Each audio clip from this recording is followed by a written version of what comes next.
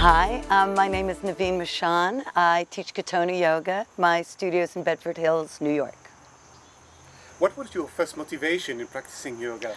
I study religion. For me, it's about God. It's about knowing that the universe is perfect and the universe is functional and intelligent and fitting, and yoga gives me a technique to participate in that intelligence. You participate actively because you even created a style. Well, you know, I think of yoga like music. So in some ways, all hatha yoga is the same in that you're playing with an asana. So you have, or rather you're playing with your body, that's your instrument. You're playing with your mind, that's musician. You're playing with your breath, that's the tone. And then of course there's different styles, which is just different music. So I've done yoga for 40 years, and I think the music changes on depending what you need. So when you're young, you need to jump up and down a lot. When you're old, you need techniques to soothe different parts. So in some ways, I teach a classical hatha yoga, right? But most of it isn't the teaching, it's the practice. Yoga works, it has great practice, it's technical, and I practice technique. So when we speak about Katona yoga, do we speak about allegro, moderato? Well, when we speak about Katona yoga, I guess, you know, a big piece of my metaphor is origami, right? So I play with the idea that when you play with origami, you play with a flat piece of paper, and then by virtue of folding it, you make function, right? And when you want a cup, you want a cup that holds water. When you make a boat, you want a boat that floats. So I think of asana as origami for bodies. So when you make shapes, it's all about function. And the art is to make shapes that are functional so that eventually you have more fun, you're better adjusted, you can do better things. I mean, yoga for me is about power. So it's about powerfully manipulating mind, body, breath, and I do through asana. But what kind of yoga? It just depends. So if I'm with old people, I'll score a piece of music that is appropriate. If I'm with somebody young, you score a piece of music that they should be able to play. The goal really isn't the music, it's the individual learning how to use technique. Okay. You actually brought something new into yoga. It might not be so new, but Tao into yoga. Yes, well, I guess when I first started to do what classes call hatha yoga, it's very infused by the Indian narrative. But yoga is not Indian. Yoga is a dialogue between your mind, your body, your breath. It's about knowing how to triangulate. It's very, it's universal, and that archetype's universal. Everybody has a body, everybody has a breath, everybody has a mind, and every culture manipulates it. So I use a lot of Taoist material. I use a lot of geometry. I use a lot of mythology. I think when you play with mind, you play with imagination. So I'm very imaginative in my metaphors. I think that, you know, the dialogue is much bigger than just Ayurvedic or an Indian narrative. I think it's about mind, body, breath. So Taoist is in it, but I think all yoga is infused with the same stuff. So eventually, it's all familiar. You can go into anybody's room, and it's like being a baker. You're going to be playing with certain equipment. You need an oven. You need to know how to calibrate. You need to know how to measure. You need to know timing, right? But then the goal is, what are you going to produce, right? And people make great cakes. People make lousy cakes. Yoga doesn't fix anybody. Insight helps. So to me, it's technical. You use techniques for the insight. Yoga has great techniques. Concretely, as an Yes. example, Yes. if we're making a chocolate cake, we Yes. need a recipe. If we're doing the moon salutation, Yes. Katona yoga. Exact same thing. You'd have a recipe. So the first thing I always do is because, you know, I build my recipes and my templates. So most of my recipes are built on the template of Magic Square. It's a grid pattern. So I basically have a recipe pamphlet, right? And the first thing you always do is read the recipe. So I know if I'm going to do a practice that demands that you're very lyrical and that you're going to jump and you're going to be very physical, well, I read that score in advance. Just like if I'm going to make that chocolate cake, I read what ingredients I'm going to need in advance. Then I also know that I need an oven. I know how to calibrate my oven. I know I have 3 burners. I have burners in the lower body, burners in the middle body, burners in the top. I have the burners of desires. I have burners of imagination. I have, you know, lots of different equipment. I know how to calibrate. So, you know, so yes, first I would read the recipe. Then I would make sure I have all my equipment. Then I'd make sure I have all my ingredients. Then I'd make sure I know what I'm making it for. And then I'd put it together. So a moon salutation is no different than a cake. And my job when I do therapeutics, because my real strength is the diagnostics, it's the therapeutics, is I read, or rather, I taste the cake someone else makes. And then I can tell you how they made it. Because any chef will know how somebody else made the cake. So same cake, but the individual's in it. And that's where it's a practice. Following the teachings of Swami Satyananda, when he wrote about psychology of yoga, he spoke about the SWAN principle.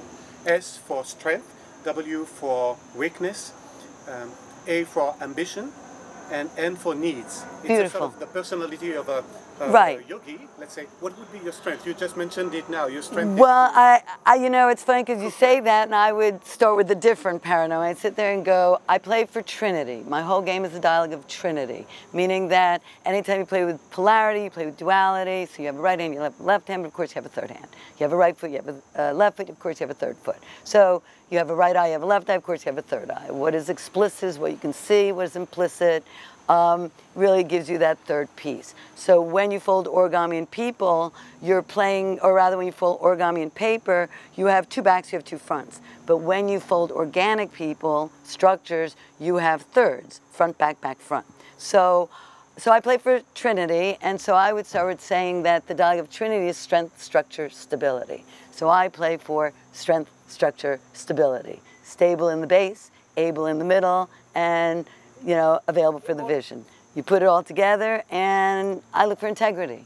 Because I know if you want to help others, first you have to be well adjusted. I know if you want to meditate, right, I think of the body as a house. So if I'm going to meditate in my house, first I'm going to clean it. Meditating is an act of being. Anapana, pranayama, asanas are acts of doing. So I do a lot of stuff to put myself in a state of being. So those are a couple of my principles. So you really work on a holistic point of view. Yeah, well, yes. I think the goal is to become well-adjusted so you can support not only personal well-being but universal well-being.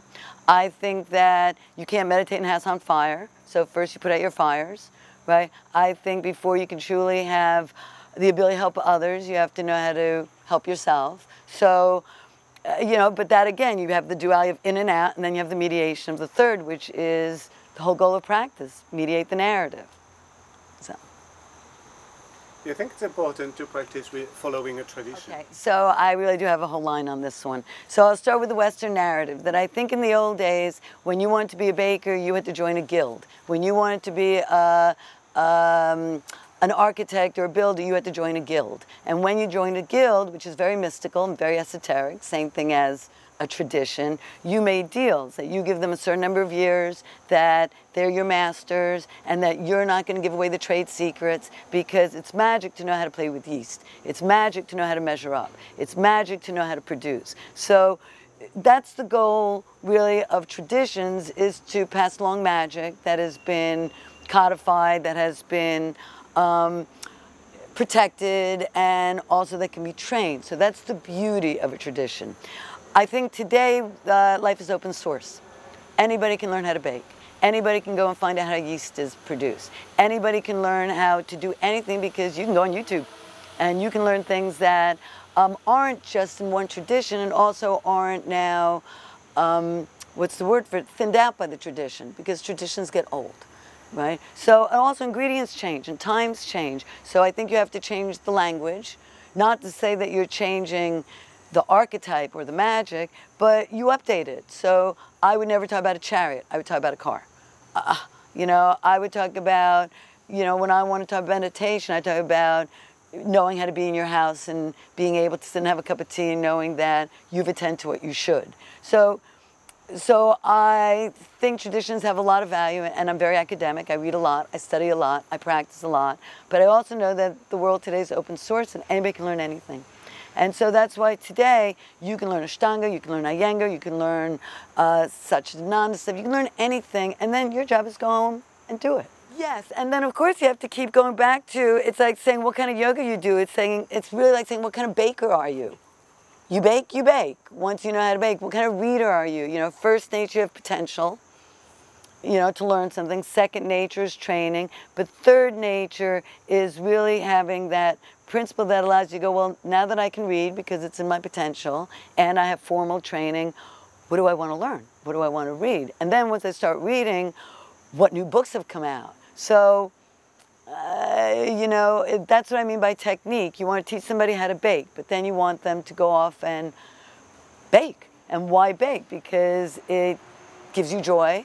It uses time efficiently. It feeds others. It makes you healthy. I think the big defeat in life is mental illness. And I think the reason why one develops practice is to help people not end up mentally ill. To know how to use time, to know how to understand, you know. So when you do an asana, it's not for the asana, it's for the insight. How do I make it work? Well, the first trick of making anything work is make sure you fit. So my main metaphors are balls and mitts, hands and gloves, feet and shoes, plugs and sockets. You know, your kneecap fits your armpit, your eyeball fits your eye socket. The goal of practice is to know that the universe is functional and fitting and awesome. How do you measure the success of your recipe? Well, it's very easy. I have recipes for joys, recipes for disaster, and one always knows if the cake comes out well. It'll smell good, it'll taste good, it'll be fluffy, it won't be, the consistency will be right, people will want to eat it, people will want seconds, and when everybody goes home, you will know that you baked it well. And I can tell you a recipe for a terrible cake.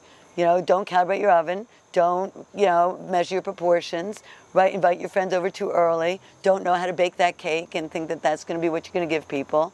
Make a lousy cake because you forgot to check your timer, and then have a big mess to clean up. It is very easy to know if your poses are working. Namaste. Namaste, thank you.